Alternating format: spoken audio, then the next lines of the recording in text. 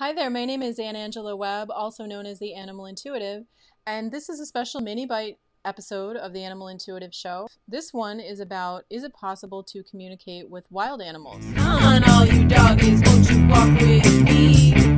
I'm the puppet dog. So yes, as an animal communicator, you can communicate with wild animals. It's pretty neat to be able to do that.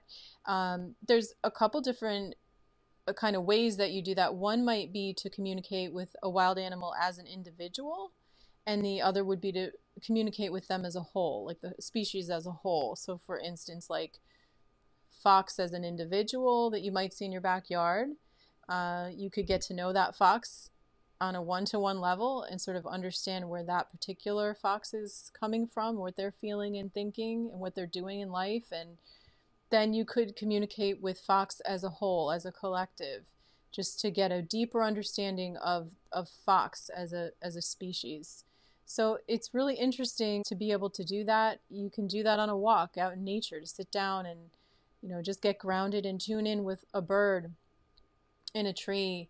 I recently did this on a walk with a deer and, found out some pretty interesting things about their life as an individual. And there's things that you can find out you wouldn't maybe have otherwise understood about them as a whole. And you may find out things that people in general don't understand about a species as a whole, which is an amazing thing. I spoke with some fish a while ago down in Florida, and it was a pretty neat conversation. I have it written out in a blog on my website.